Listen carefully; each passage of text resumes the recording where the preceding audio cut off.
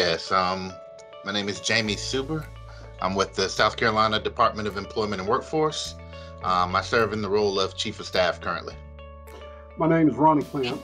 I work with the South Carolina Department of Employment and Workforce, better known as DEW. The division that we operate under is the Technical Services Policy and Reporting Division. Hello, I'm Daryl Scott, Director, Delaware Division of Unemployment Insurance. That's a very loaded question, and what I would recommend to them is first, do their homework. There's a great deal of states out here that have gone through modernization efforts over the last 5 to 3 years, some better than others, some vendors better than others, some experiences better than others. That's the first thing that I would say to them is understand what you're getting yourself into, understand what you want as far as the modernization, and then spend some time reaching out to states. Ask them what their engagement was like. Ask them what their experience was like. Ask them, did their vendor fulfill their responsibilities and their RFP, and did they get what they wanted, and what did they like and what did they did not like about their engagements. That would be the first thing that I would recommend to someone, is to do their homework, understand their needs, understand their wants, and then spend some time, navigating the space, the domain, whether it be on the employer tax side, whether it be on the benefit side, and just really, whether it could be appeals, whatever it may be, understand what you're looking for, understand what you want, and then do some homework. Then understand what you're looking for in your engagement and make sure that those things reflect in the development of your RFP. Go ahead and start envisioning what you want that experience to be from beginning to end. Get a better understanding of what you want your situation to be. Are you looking for something that is a quick fix where you don't have the staff to actually come in and develop on your own? Or are you looking for something straight out the box, something that's a plug and play? Or are you looking for some personalization, some things that work for you, for your state, for your organization? So those are some of the things that I would recommend for an individual before they get on the road of modernization. Amazing. Amazing. I think when we think about Sagitec, we think about us being very immature in the space, not knowing what we really were getting ourselves into. We engaged on the modernization. Really, the timing was perfect for us. We had just really embarked on a consortium with our benefit side, where we were working with another vendor on a detailed benefit solution. And we realized that on our tax side, we really needed the same thing. And we really knew what we wanted to do. We knew we wanted better. We knew that our product that we currently was using was end of life, and we needed to come up with the solution very quickly. And we put RFP out, and Sagitec, they were awarded the contract. And not only did we get a vendor, but we got a friend. And when we got that friend, we got a solution from someone that just didn't want to put something in and walk away. They actually wanted to work with us to get to the best outcomes, to the best solutions. And it wasn't just about, hey, you could do it this way, and this is what we recommend. It was more about, you could do things this way, this is what we recommend, and this is why. And really just us walking that walk together. The fact that Sagitec brought a great deal of knowledge and institutional knowledge to the table, building that trust, that genuine rapport, and us having an engagement, one where we could challenge one another and get to the best outcomes.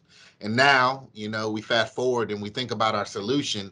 It's one that we're truly proud of and one that we're excited to continue to master. I mean, it's not a done product. I mean, every opportunity to make a change, make an enhancement, they're right there with us, supporting those movements, supporting those efforts. And that's what we like about working closely with Sagitec.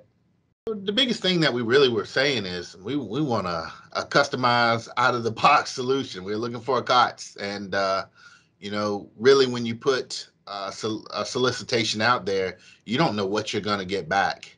But when you get those solicitations back and you actually go through and read and score and review and think about really what that experience and that engagement is going to be, trust and honesty. And that's what we got, is we got an honest response from the vendor. Sagitec did not lie to us. They gave us the truth. And what I mean by did not lie to us, you had some that say, oh, 99% out of the box, plug and play, nothing you need to worry about. It's going to be quick, it's going to be on time, and, it's going to be this. No development needed, we got you. Or, the opposite. And this is what Sagitec came to the table with us and told us, hey, this is how much it's costs and this is how much we still need to work on. But guess what? We're willing to work on that with you all. And we're going to get you a solution that not only you are going to enjoy, but one that we're going to be proud of. And that's exactly what they gave us. We made some changes. We got some things wrong. We got some things right. And what I mean by that is, you know, there were critical pieces during this engagement where we didn't have enough institutional knowledge to make the right recommendation. We had to lean on some of their expertise to come and get us in the right direction and turn us and pivot us to a place where we could get to some commonalities and some agreements. So it really, really was good just having them as a vendor, them as a partner, help us get through that process. But, I think that we all would wanted something that would have been 80, 90, 100% plug and play. But, I think we signed up for something that was more like 60-40, and we worked through that 40% together. Yes, just that. I think we use the word partnership and relationship loosely. But one thing that we've done is we share information, and other states, whether it be West Virginia, whether it be Maryland, whether it be Ohio, we spent the time allowing them to come and visit with us, see our solution. DC, come down, spend a day, spend a week. We want to show you what we've gained. We want to show you what we've built, what we've developed, and how we use it, because we want your experience to be one that's meaningful and purposeful to you. And that's one thing that I like about the engagement and like from our solution is it has truly changed the way we do business, way we service our customers, our clients, the way we perform our job functions internally. So I really think that when someone embarks on changing the way that their industry or their agency or their state does business, they really need to think that thing out. Think about what they're looking for. Think about what that engagement is going to be, and then start thinking about what are they going to do to make sure that it's something that is rewarding and you get your return on investment as quickly as possible.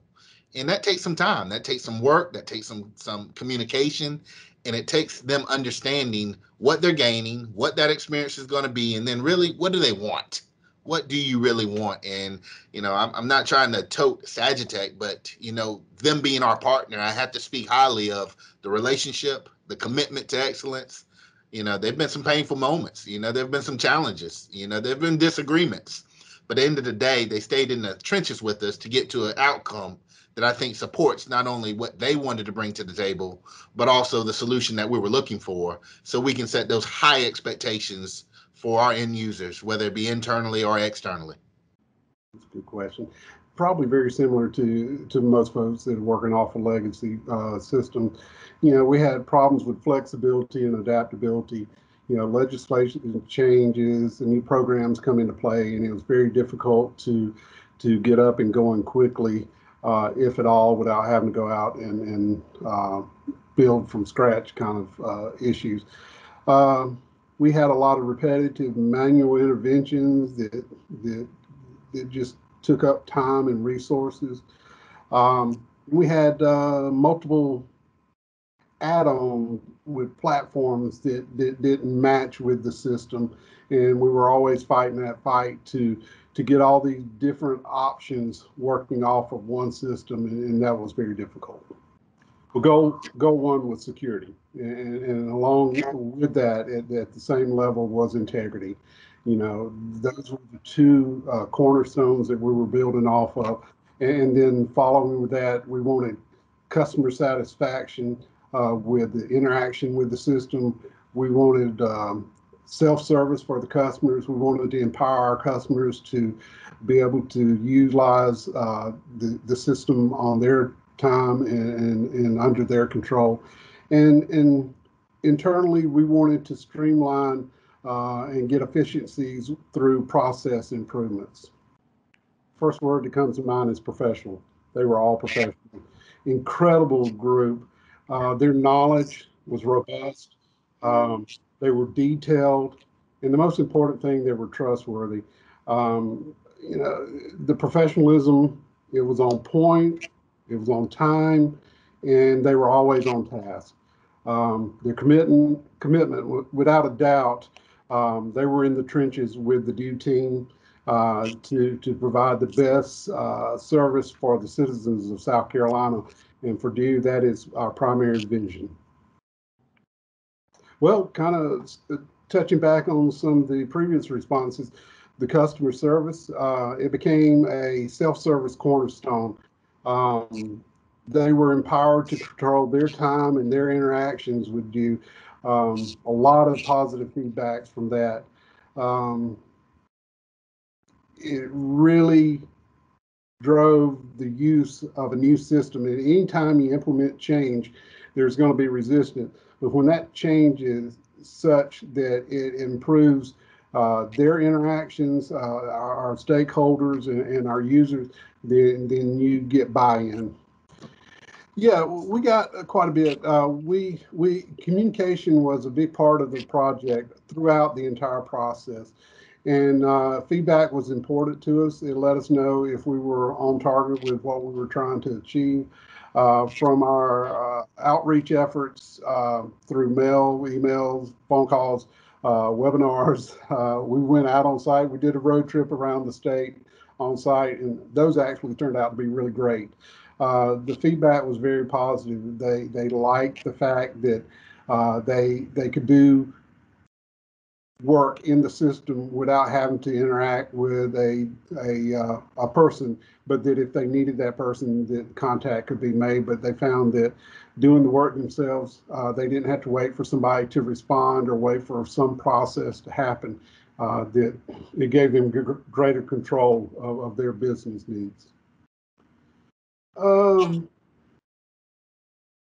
There's multiple reductions of reports for customers. We had our customers had to, on the tax side, had to prepare two separate reports, and we were able to completely eliminate one report. Customers will love that. Um, Automation of the registration. Again, it allowed us to take staff and utilize it in other areas when the system was helping with that registration process. Um, Reductions of manual and paper reporting. Employers, again, were given the opportunity to do this online. They didn't have to mail. They didn't have to worry about stamps. They didn't have to worry about the paper being on the right form and that kind of thing. Um, there were automations of internal and external reporting for quality assurance and standardized reporting. That was very important to us. Um, Connectivity, something that you don't often think about. The connectivity are interfaces that you have with other partners. We standardized that. We had a hodgepodge of connections, and now anybody that wants to connect to us, we have a standard process for doing that. Um, Going back to some of our key points, we have a stronger security matrix for our internal and external users. And another big advantage is, as a business user, having quick response to production environment issue is key to us. And we get that quick response from Sagitec. Um, Take the time to fully develop your request for a proposal, RFP, whatever you call it. Take the time to work the details. This is your foundation. From that, all communication are drawn from. We always had that document to go back with Sagitec to work through issues and work through interpretation. That would be the first thing. Make sure you have a quality document of what your needs and desires are and outcomes will be. Make sure those matrix exist. The second part of that is make the commitment up front. Our executive leadership made that commitment and allowed us to develop a core team. The core team were committed, just like the Sagitec team, to the development and deployment of this application. And they became the ambassadors for this. Again, any significant project that you go through requires change management, and you have to get people to buy in. This is a wonderful tool, but it is the people that will make it work. And it's the people of Sagitec and the people at Due that were empowered and given that ability to focus on this and build the confidence that was needed to deploy. We were bombarded with a tsunami of unemployment insurance claims for our traditional UI program. And in addition to that, we were faced with having to launch a program to support the Pandemic Unemployment Assistance Program, the Pandemic Emergency Unemployment Compensation Program, and extended benefits. And so we were looking for a partner that could help us develop a system to be responsive, help with fact-finding, manage workflow, and in general, communicate more effectively with our claimants. We were looking for a partner that understood our mission, shared our values, and had a sense of urgency, and also had the capabilities to stand up a system very quickly and help us support Delawareans in need during this crisis. One of the most frustrating challenges for us was an inability for us to communicate in a timely manner with our claimants, and provide them with a status of their claim. And so one of the things we were looking for in a new solution was an ability that would allow claimants to monitor and track the progress of their claim, ask questions, and for us to proactively be able to communicate status and communication or status with respect to their claim as it moved through the process. So our existing system was challenged in many respects. One, we had limited fact-finding, really no effective way to proactively communicate with claimants, no ability to upload documents, which was critical to our Pandemic Unemployment Assistance Program, the ability to capture information to help us qualify and approve those claims. We were faced with tremendous volume of claims for our traditional UI program.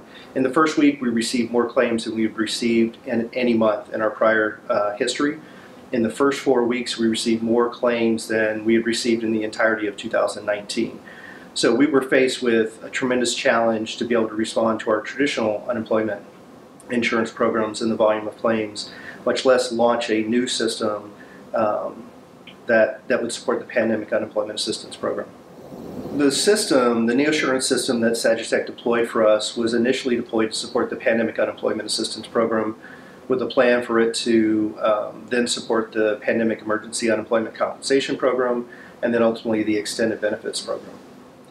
As a result of working with Sagitec, we were able to launch the NeoSurance system to support the PUA, PEUC, and the Extended Benefits programs. As a result, we paid more than 10,000 pandemic unemployment assistance claimants, more than $85 million. And what's exciting is we launched the system in 4 weeks. We were paying within 2 weeks, and have since, again, processed and paid more than 10,000 individuals $85 million in benefits.